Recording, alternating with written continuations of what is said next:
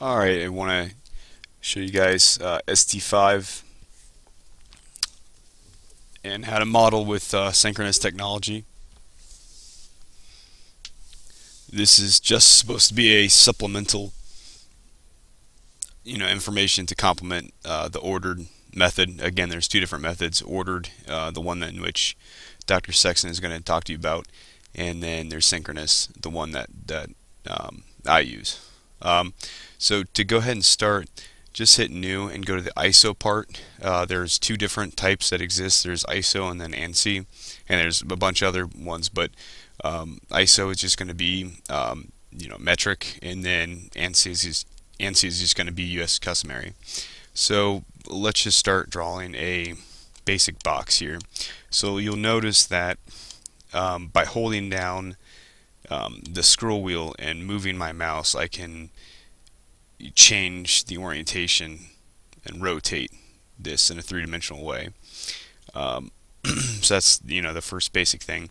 The second thing is how you draw, just to kind of keep everything consistent, is the y-x plane here. The thing that's being highlighted in gold is going to be the base plane.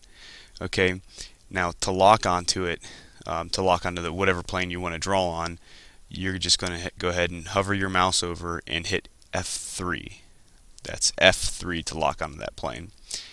And so now we have now we're locked on the plane. Now we just want to draw a rectangle. So you'll notice here that I have at the edge of it, you see an indicator when you're locked onto an edge of an object or something else, just like in AutoCAD. So click, and then I'm just going to enter arbitrary units or arbitrary values. Tab 0.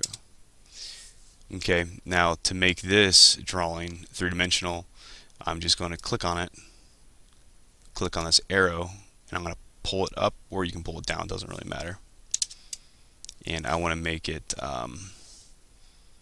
41.5. Okay, that's simple, that basic.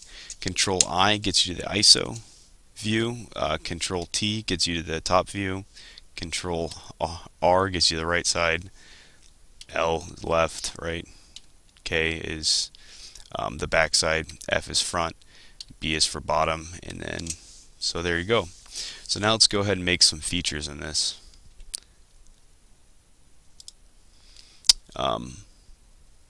I want to make a couple holes here on the top plane, so I'm going to again, I'm going to lock onto it by hitting F3 and holding down shift, and then my control wheel, I can pan it here and then zoom in. And so you'll notice here that now I can find the midpoint if I would like to. It's probably easier to go in just the top view. Click on it, click on this.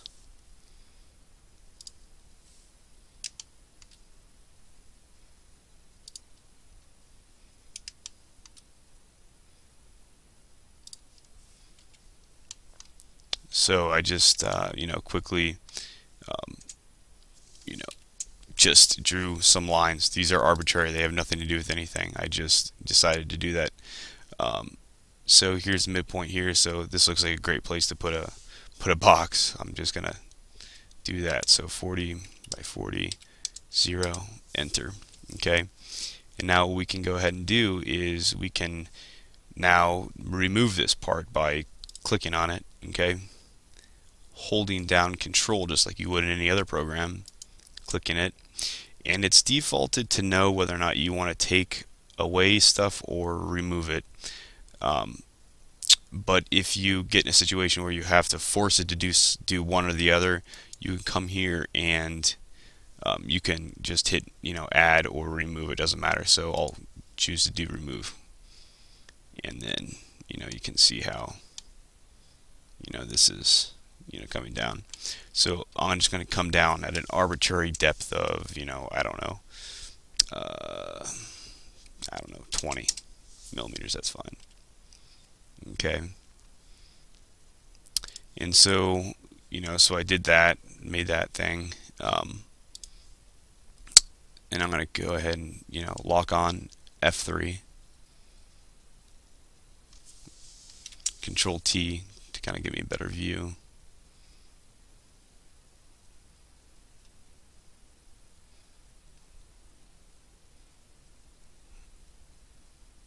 Oh, there's not a line here. Okay, so you can also right click or hold down right click and grab that line there. So I just held down the right side of the mouse and just I was able to bring up different things that I can use, just a shortcut. So I'll just make another line here, 40 by 40 by 0, and then rotate a little bit, hold down shift, and then just grab that, bring it down 20. Cool, good enough for me. Let's come over here and let's go ahead and do something interesting on this side. So again, hover over F3, and then I just kind of like to rotate it a little bit and then click on to a known point. So to get it, this is the right side, so I just Control R, so I know that I'm normal to the surface or whatever. And actually, let's go ahead and do some sort of like an extrusion or something. So let's do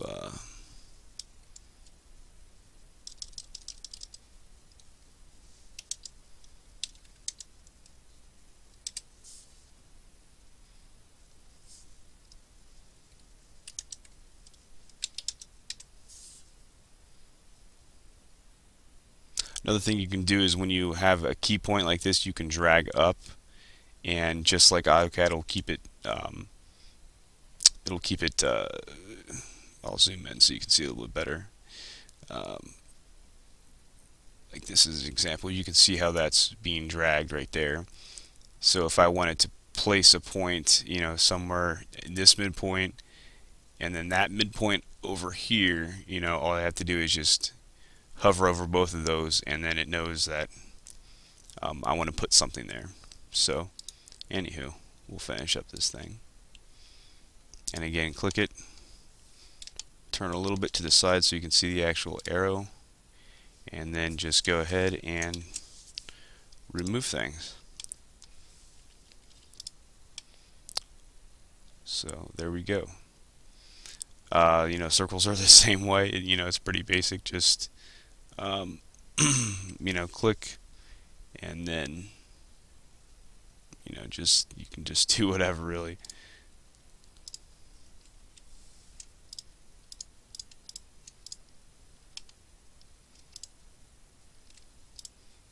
There you go.